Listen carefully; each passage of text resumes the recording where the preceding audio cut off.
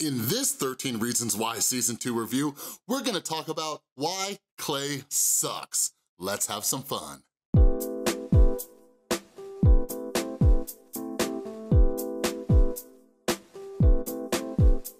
What is up, everybody? This is Chris from The Rewired Soul, where we talk about the problem, but focus on the solution. So in this video, I wanna be a little bit more lighthearted. Yes, I know this is a fictional show, and I'm gonna be a little rough on Clay because he is a fictional character, all right? I'm all about love, compassion, kindness, and things like that, but I think there's some valuable lessons to be learned from Clay's character in 13 Reasons Why. In fact, I will be making some more videos. I think if you take a lot of the characters and a lot of the scenarios from this show and take them as learning experiences of what to do and what not to do, I think you'll get a lot more out of this show. But anyways, yeah, this entire time I was watching Clay, like, I'm just like, bruh, let's get started, all right? I'm gonna list a few reasons, okay? So the main issue, let's start it off with this. The main issue is that Clay is completely self-centered throughout the entire season 2, okay? First off, I mentioned this in my video about Skye. Clay in a relationship is probably the worst idea ever, okay? Like, he is extremely selfish and self-centered throughout that entire relationship, and the entire time, he's just me. And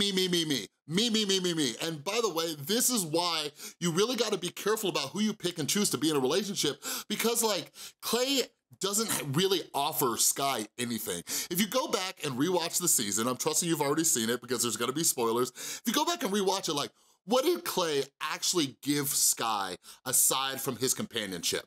Like, think about that real quick. Go back and rewatch if you have to. Nothing. Clay is a taker. All of it is about him. He wants love, he wants affection, he wants attention and stuff like that. Even though he's not over Hannah, and even when it comes to Skye's mental illness, like, Skye almost died. She almost died, and Clay's like, no, you need to stay here with me.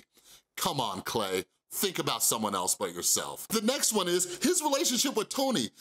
Clay, you're killing me here. So Tony is on probation for his violent beating of a man, right?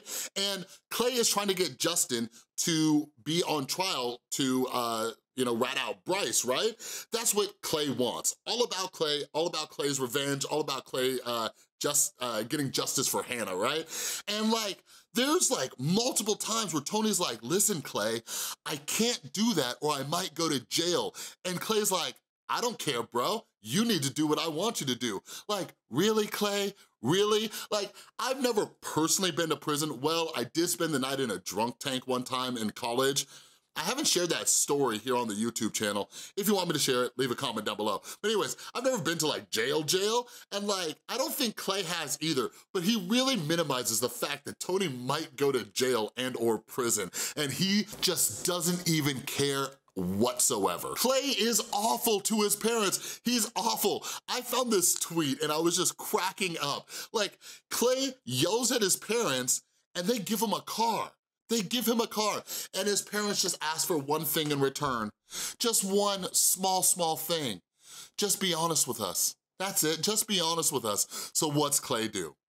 He sneaks Justin into the house, has the guy detoxing in his room, doesn't even tell his family, but I think an overall lesson to be learned from all young people watching this series is like, talk to adults. Just talk to adults. Like, this entire time when I was watching it and when my girlfriend was watching the first few episodes with me, I'm just like, I kept pausing and I'm like, so many of these situations would be resolved or fixed if one of these characters would just go talk to an adult, but instead they're trying to be like the Scooby-Doo mystery team. Sorry if you don't get the reference if you're a little bit younger, but they're trying to like figure out all this stuff by themselves. Like when Clay was getting like run off the road, tell your parents. When Clay starts getting these like ominous like photos in his locker, tell your parents. When people start getting like harassed and all sorts of stuff, tell your parents. tell an adult, but rather most of the characters, aside from a couple, like they try to do it on their own. And like Clay just constantly yells at his parents, he constantly lies to his parents, like straighten up, Clay, be a better son. Next, back on the topic of self-centeredness, Clay really lacks impulse control.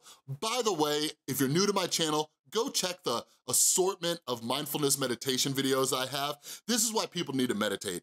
Clay has no emotional regulation, he has poor impulse control, and he goes out and releases the tapes. He releases the tapes. He is just emotionally gonna burst, and he's like, you know what?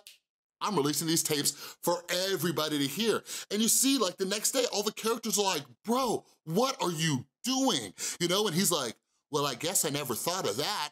Well, no duh, Clay, because all you do is think about yourself. This next one I covered in my video about Tyler, but like, Clay is so honed in on justice for Hannah that he does not intervene with Tyler at all. Like some of the other characters I give a pass, but Clay was the main character, and that's one of my biggest gripes, but I understand the show, I understand the writing, I understand how they have to move a plot in a certain direction to keep it suspenseful and interesting, but like in real life, Clay should have been intervening.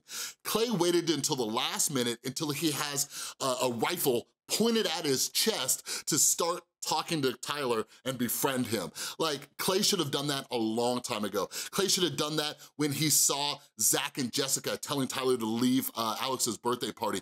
Clay should have done that when he saw that people were still picking on Tyler.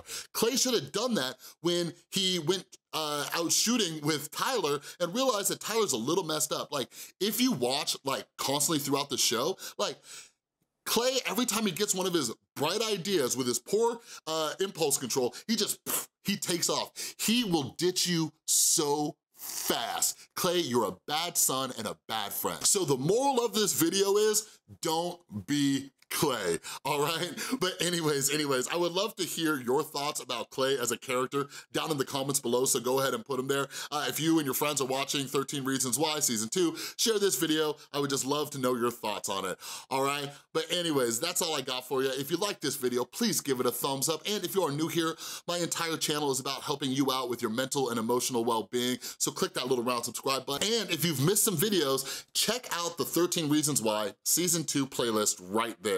Okay, but again, thanks so much for watching. Don't be Clay, and I'll see you next time.